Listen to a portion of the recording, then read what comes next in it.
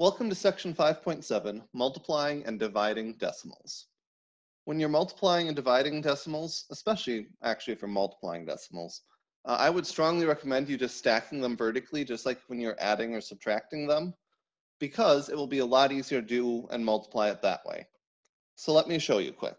So the first step with multiplying decimals is you just take your first digit and you end up multiplying by your first digit on top. Well, in this case, 9 times 5 is 45. So 5, carry the 4. 9 times 2 then gets you 18. Add 4 more gets you to 22. Carry over the 2. 9 times 2 is, 9 times 2, 9 times 2 is 18. This time we're adding 2, so that would be 20. Now when we go to the 8, we have to add a 0 because we've moved over one place. And now 8 times our 5 gets us to 40. We can carry over the 4. 8 times 2 is 16, plus 4 gets us to 20. Carry over the 2. 8 times 2 is 16, plus 2 is 18. Now we can add straight down. So 5, 2, 0, 0, carry over the 1, 2. Well, our answer here is way larger than 8.9 times 2.25.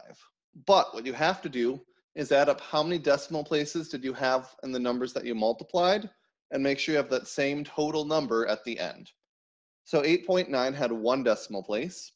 2.25 had two decimal places. So our answer needs to have 3.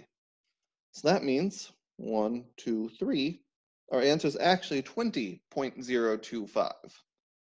One way you can check the reasonableness of this answer is just round to your nearest leading digit, or your nearest front number. So in this case, 2.25 would round to 2, 8.9 would round to 9. 2 times 9 is 18. Our answer is pretty close to 18. So that makes sense, that works. Let's try the next one. 5 times 3 will get us a 15, carry the 1. 5 times 4 gets us 20, add the 1 is 21. Now we add in the 0. 2 times 3 is 6. 2 times 4 is 8. Now we can add straight down. So we get a 5, we get a 7. 2 plus 8 gets us 10.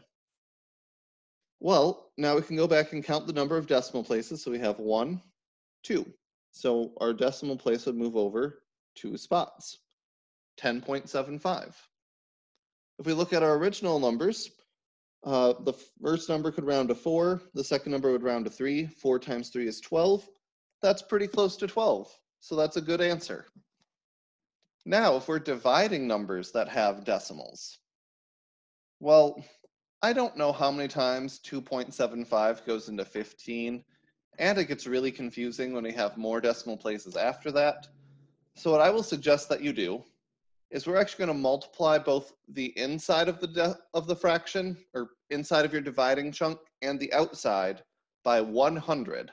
Because what that will do is it will bring that decimal place over two values.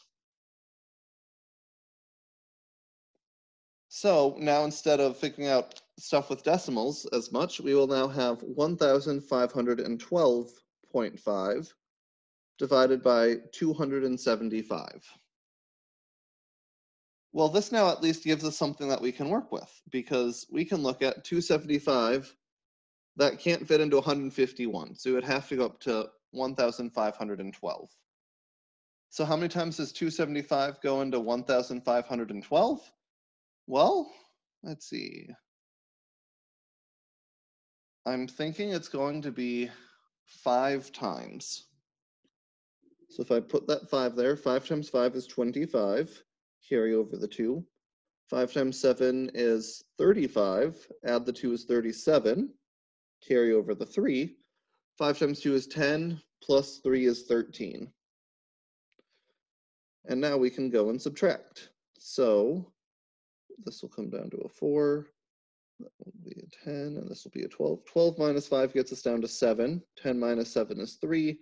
4 minus 3 is 1. And now we can bring down that 0.5 at the end. Now you can keep doing the same work the same way that you just did. But on top, you need to remember that you will still keep your decimal in the same line. And 275 times what gets us to the same digits as 1375? Well, we just figured out that that number is 5. So 5 times 275 is 1375. Subtract that, we get a 0. So our answer in this case is 5.5. Now for this next one, the number that we are dividing by is our 6.3. So we'll actually just multiply everything by 10 to move our decimal over one place value. Well, if it was 63 and 600 that we had here, so 663, divided by 601.02. If this was 60 and 600, that would be 10. But I don't quite think we're going to get a full 10 in, because 10 times 63 is 630, which is too big. So I think we're only going to be able to fit 9 in. So 9 times 3 is 27, carry the 2. 9 times 6 is 54, plus 2 is 56.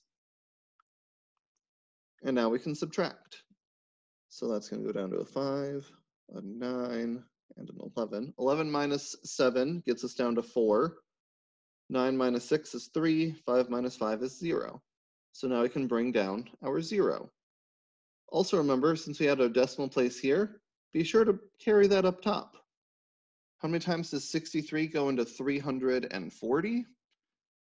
I am guessing that's going to be about 5 times. Let's try. 5 times 3 is 15. We can carry over the 1. 5 times 6 is 30. Add 1 is 31. Aha, there we go. So 340 minus 315 leaves us with 25 left over. And now we can bring down that 2. How many times does 63 go into 252? 4 times. 4 times 3 is 12, carry the 1. 4 times 6 is 24, plus 1 is 25.